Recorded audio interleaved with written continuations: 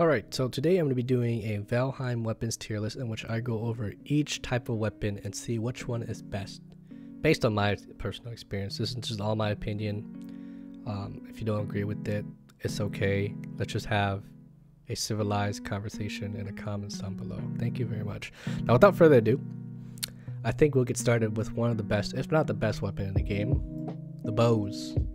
The bows are really good in this game, as long as you have arrows and you have good enough durability. You can always make more than one bow too. So if your first bow breaks, you just swap to the second one and start shooting arrows again. It's really safe. It's a really safe weapon. As long as you have enough arrows for it, you can just sit back, relax, and just start spamming it, and you should be a-okay. Moving on. The spears. Spears are really good in combo with the shield. Almost any single-handed weapon is good with the shield. Just my issue with the spear is that its moveset is just thrusting downward. When I first played this game, I thought that it was gonna be like a forward straight line thrust, but it went down like at a 45-degree angle, and sometimes when you want to hit stuff, you have to be really close. It's a little bit weird and iffy to finick with, but the spear, yeah, you can throw it, you can chuck it pretty far. It's pretty fun to hit deers from miles away. You know, it's almost like a javelin, and it's really fun to play with. But I probably put it in B tier just because of its weird thrust, where it goes down instead of straight.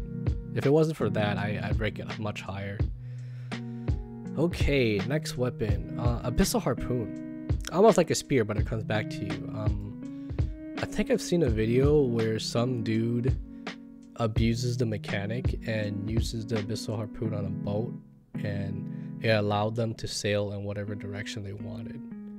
It's a pretty groundbreaking glitch, but not everybody's going to be using the monitor buff all the time, and the monitor buff only lasts about like 5 minutes, and the map is so big that 5 minutes doesn't even really mean much most of the time.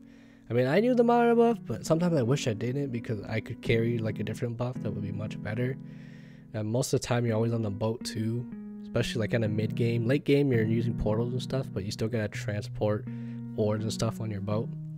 So I think we'll have to see where this thing goes. I'll put it in C tier just because of that glitch.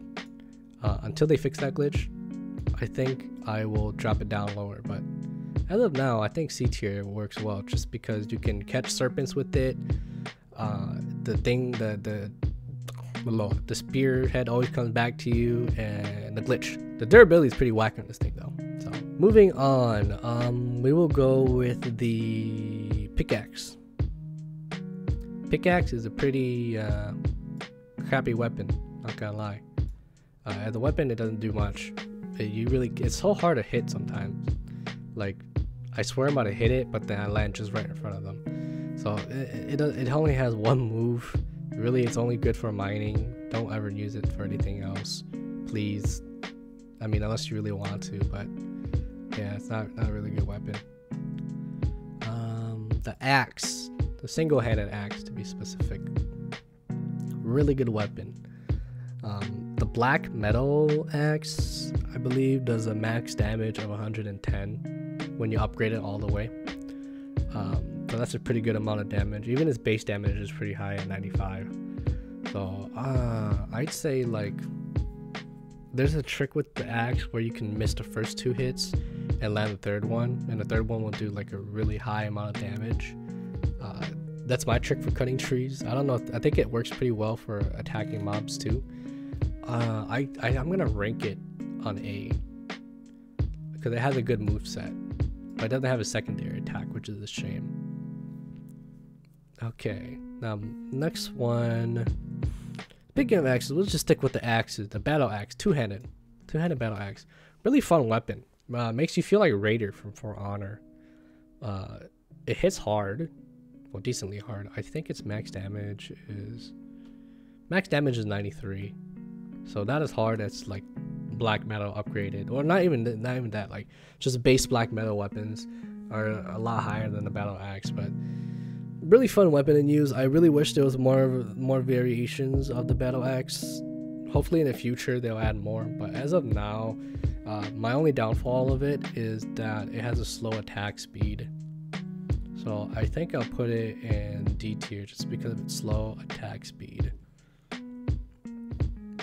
Now next, we'll go with the two-handeds. The two-handed blunt weapons, like stag breakers and the iron battle hammer, whatever. Not gonna lie, I don't really like these guys. They're only good for like fighting bone mass and skeletons, but other than that, that's the only thing they're good at.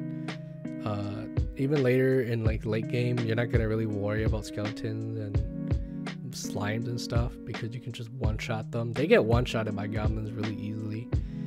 So nah, I don't know. I don't really like the battle axe because it has one move. No, not the battle axe. I don't really like the hammers, the two-handed hammers, because it only has one move and you just slam down over and over. It doesn't have a secondary move, and it's a really slow attack speed. So we're gonna leave it at E tier. We're just gonna make it a little bit above the F, a little bit above the pickaxe, just because you can actually hit stuff with it. Okay, moving on, we will go with the knives. Knives in this game are really fun. They have like a ×10 backstab multiplier on them. They don't do that much damage, but they have a really cool moveset, really fast attack speed, and like one of the coolest moveset where you lunge and plunge on an enemy. I mean, I really like using it. I think it makes me feel like a freaking assassin at times, but I just wish it did a little bit more damage. Even with that backstab, it doesn't do enough. I've tried testing it against trolls a few times to see how much damage I would do by backstabbing them. It really didn't do a lot. So if anyone has ever been able to backstab a troll with the knife and do a bit of good damage, let me know, because I've been doing some testing and it's just been really bad. So I think I'll put it in like D tier just because of, if it's a good attack speed, but it's not good against fighting against 1v2. If you're going 1v1, it's pretty decent if you pair it with the shield, but by itself it's not that good. Alright, next we'll go with the swords. Easy S tier. Why? Because it has a secondary attack that does a thrust, so it's a good distance closer. It has a good chain combo. It's not that expensive. It's not as expensive as making it at gear, and they can do a lot of damage. I think black metal sword does like 113 when it's maxed out, so it's really good damaging weapon. Really good with the sword and shield. Just a really good weapon in general. The next weapon, we'll go with the at gear. Now the at gear is like a better version of the spear, just because of its moveset, and it has like a stun or something, kind of a. It has like a circular secondary attack, and it's really good for fighting against hordes of mobs. So I would rank it like a little bit above the spear. Yeah, a high B tier just because of its moveset. Now the ad gear is a little bit expensive to make, and you can't pair it with the shield, so pairing is a little bit of an issue with this guy. If it wasn't for that, I'd rank it a lot higher. So we're gonna keep it in high B tier for now. Now moving on to the second to last, the single-handed mace weapons like Frostner and the iron maces, etc. Really good weapons. They have a good mob clearing secondary attack where you do like a circular swing or whatever. Decent attack speed. I'd say A tier because of its secondary attack. Now in terms of attack speed, it's not very fast, but you can always pair with the shield, so that's why I'm going to put it in a high A tier. Okay, the torch. S tier? No, we're gonna put it in F tier. It's a really fun weapon to use. It's like a club, but you can put things on fire. So if you're gonna have a person that likes to make things, catch things on fire, then the torch is the one for you. But other than that, it doesn't really do damage. It's fun to use against friends though, when you enable PvP and you smack each other with a torch. Really fun, but it doesn't do enough damage. yeah, so F tier. Again, this is just my opinion, so if you guys have anything else you would like to add, or if I missed anything, please let me know in the comments below. Let's have a decent and nice conversation. Again, thank you guys very much for watching this video.